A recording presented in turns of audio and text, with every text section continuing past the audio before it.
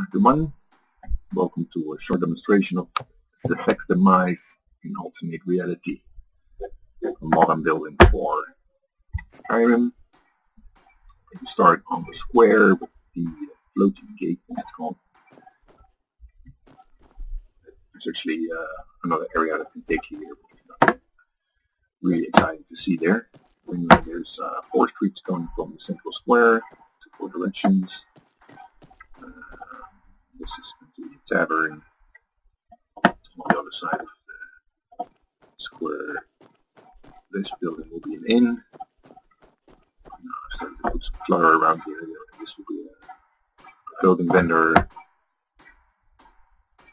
I'll get over there. And as in the original alternate reality, when you're walking around the square, you can hear the smithy. And the closer you get, the louder the noise. This was one of the cool features of alternate reality back then. Anyway, he's also my first functional vendor. Take a look. Buy things from him. I haven't really changed his inventory yet and stuff, but I will try to make it. So there will be basically only one weapon you can afford in the beginning of the game, being the dagger. And from there you'll have to work your way up. Good little statue here. So here's the North Street. This is another vendor location. And the North Street has a connection to the palace here on the right hand side, just like the original. The palace is bigger than that, but the drawing distance is not very high on my PC. There you go. Some may recognize it as the Bard's College. From now on, it's going to be the palace.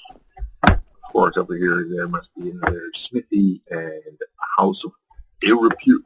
I will be putting that into the game. I've created a totally new world for this.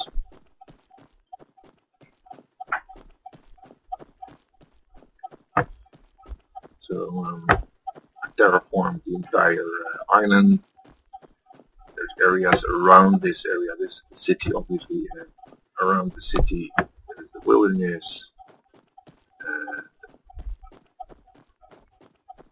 As you can see, there's a wall around the city which you can't jump over, it's denied. And there are, on each end of the main street, there's an exit to the sewers. Sewers can take you to the dungeon, etc. Here you'll see some unfinished work. It looks funky because I've written here on the ground, arena. It's healer's cabin later. So the arena will be built here. The rest of the city is pretty much unfinished. I've mainly put buildings everywhere to define the roads and see how big everything's going to be, etc.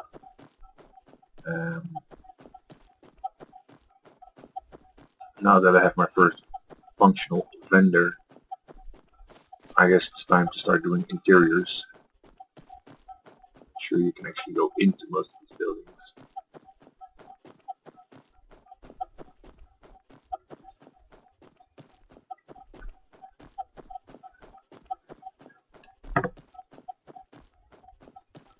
It's not all just flat, as you can see. There's many areas as well. This is still pretty empty. This will all be filled up. This is 1 quarter of the city.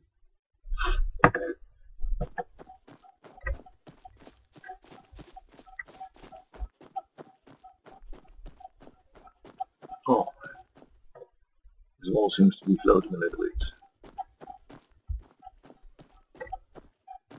Just to raise the floor a little bit.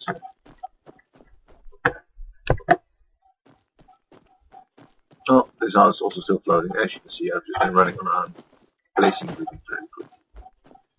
This is going to be another inn. And this is another empty area on one of the squares. As you may be able to read here, this is the place where I create a maze later on.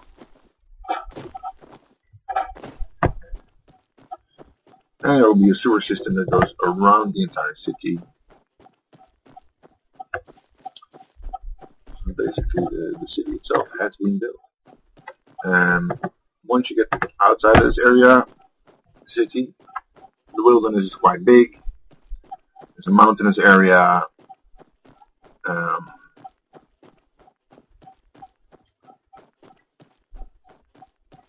The dungeon will obviously be sitting just under the city, but the wilderness will provide enough area for more and more quests. I'm hoping actually that the total playtime of my mod is going to be somewhere between half of what Skyrim was to the full length of Skyrim. And I'll achieve this by not making tons of dungeons, but actually lots of areas where you have to go back and monsters will start to respawn a lot. This way you won't have to level up your character. You get strong enough to head out into the wilderness. Everything's beginning with ballads, etc. Anyway, hope you enjoyed this. Stay tuned. I will provide more videos as soon as my mod is more along the way. Thanks for watching.